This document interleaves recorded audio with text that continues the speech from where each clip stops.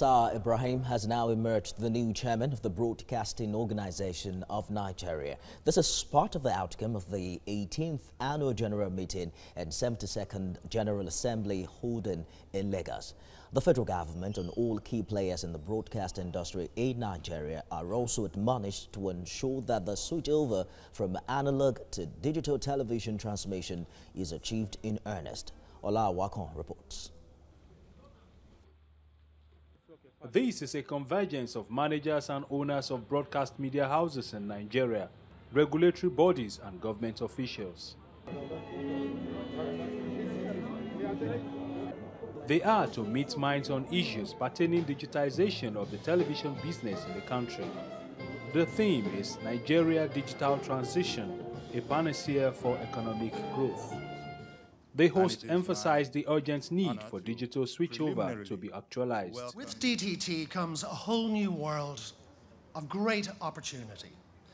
Improved picture and sound quality, HD broadcasting, the ability to launch new channels to the consumer, overnight ratings data, and so much more.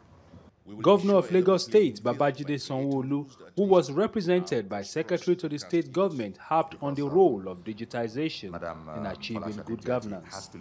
The world is in a digital era, and the prevailing technological changes have a huge impact on all media forms.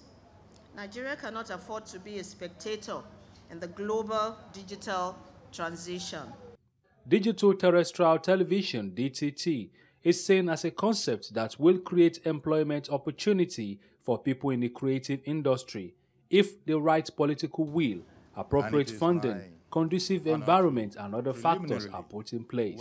Political will can, however, only be achieved if the National Broadcasting Commission now takes the bull by the horn by finalizing and publishing a national coverage plan and a timetable for the digital switchover. While enjoining the federal government of Nigeria to release the needed funding for the digital switchover, it is very pertinent at this time to draw the attention of the regulator, particularly NBC, that the delay in bringing out a firm roadmap and releasing a firm timetable for the analog switch off of states already switched on and those that are to be switched on is something that is very critical. The actualization of the digitization plan is expected to benefit the over 50 million TV households in the country. Since the pilot launch in 2016, we have sustained uninterrupted DTT services in the 6 locations launched, namely Abuja, Jos, Ilorin, Enugu, Kaduna, and Osogbo. The era of you paying to get your content aired is over. It is time for you to be paid for your creativity. I have started putting the task team of industry experts together to get this done. Also, I can announce here that the new broadcasting code will be your code.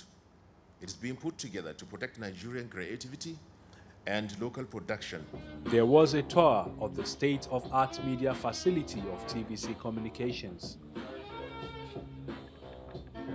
Nigeria has missed the deadline to switch over from analog to digital television transmission 3 times, 2012, 2015 and 2017. But given the zeal at this conference, it is likely that there won't be a 4th time. Ola Awakon, TVC News, Lagos.